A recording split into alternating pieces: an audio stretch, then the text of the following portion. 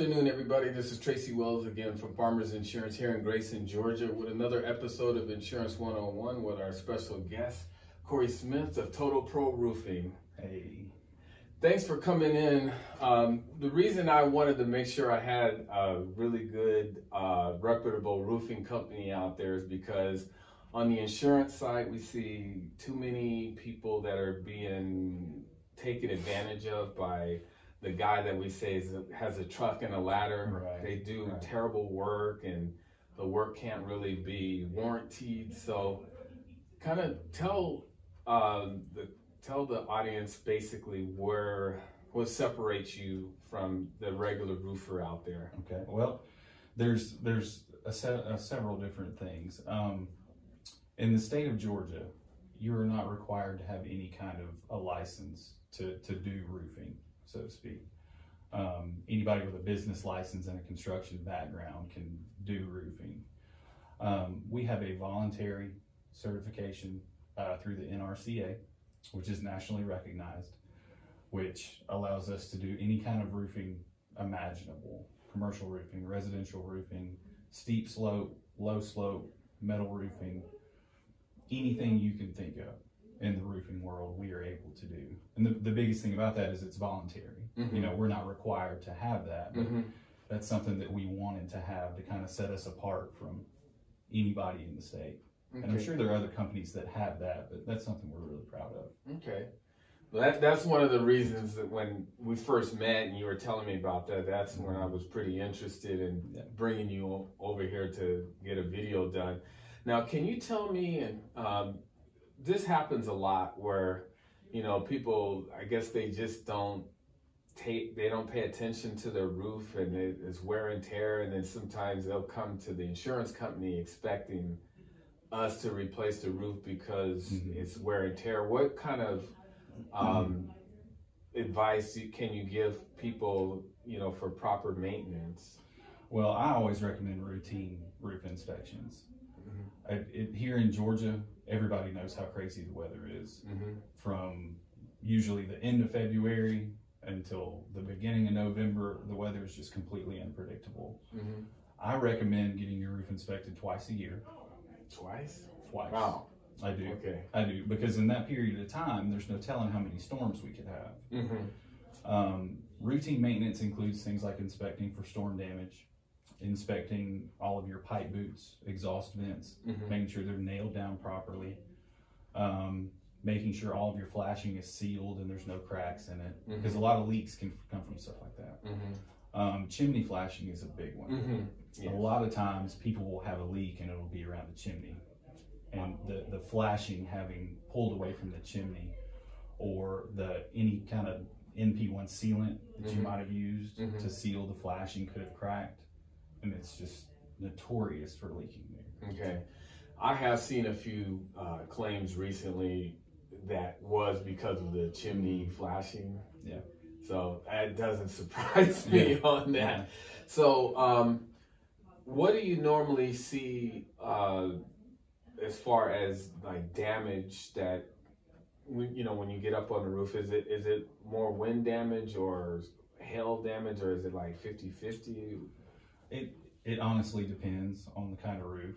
On a 3-tab roof, wind damage is usually what we see, but that's because it's wind rated for 65, 75 mile an hour winds. Okay. Now that's not uncommon in the state of Georgia. I mean, from January 11th until very recently, we've had several of those storms throughout the state, and shingles just break away from the sealant and start flopping around. Okay. And most insurance companies, including you guys, treat that the same as a shingle not even being there. Because at that point, its water shedding ability has been compromised. Right. Now, when you get on something like an architectural type roof or some kind of specialty shingle, wind damage isn't real prevalent. They're rated for usually 130 mile an hour and up, wind wise. So if you have 130 mile an hour winds, you have more to worry about than your shingles. That's more of a hurricane, or yeah. I don't know what category, but that's what we'd be looking at. Exactly. And on roofs with shingles like that, you're primarily looking for some kind of hail damage. Okay. Hail damage can look several different ways. The first thing that you want to look at if you're inspecting for hail damage is dings in the soft metals that are on the roof. Okay. Gutters, downspouts, anything of that nature. The caps for exhaust vents, they'll have dings in them. Depending on the size of the hail, they may have big dings in them. Okay. That is the '1 thing we look for if we're inspecting for hail first. Okay. All right. And can you tell me, I'll see, or I've heard the term, you know, the brittle test. I have a little bit of understanding of it, but can you explain a little bit about how the brittle test works? Well, first let me say, I'm certified through Hague Engineering. That's the engineering governing body of roofing. Hague Engineering does not recognize a brittle test. They don't. Okay. They do not. They do not. But essentially what a brittle test is it's like you're performing a repair on a roof. You would take the shingle above the shingle that's damaged and you would raise it up to where you could hammer a nail in 90 degrees. You lay that shingle back down. If it has been broken or creased in any way, then it's deemed not repairable. Gotcha. That is a brittle test. Okay. And can you explain, a lot of times there's misunderstandings on the claim side when you have a roof that's older and there's been a lot of wear and tear, and then maybe a storm comes through at that point and they're thinking, okay, I should not have to pay anything outside the deductible, but they end up having to pay a little bit more because of depreciation. I mean, do you see that happen often?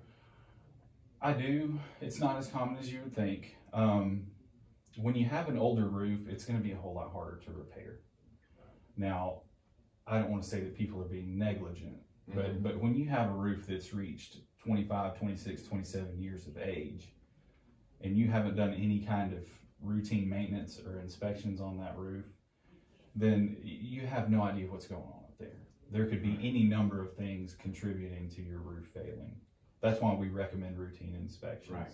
So, you know, when an insurance adjuster comes out there and gets on your roof and sees cracked pipe boots, chimney flashing that's been pulled away, you know, shingles that are cracking and failing, whether it be due to storm damage, improper installation, you know, product malfunction, whatever, you know, that's something you could have known a whole lot earlier. Right. So a lot of times people are disappointed when we come back down and they're like, you know, this is something that you should have been maintaining years before.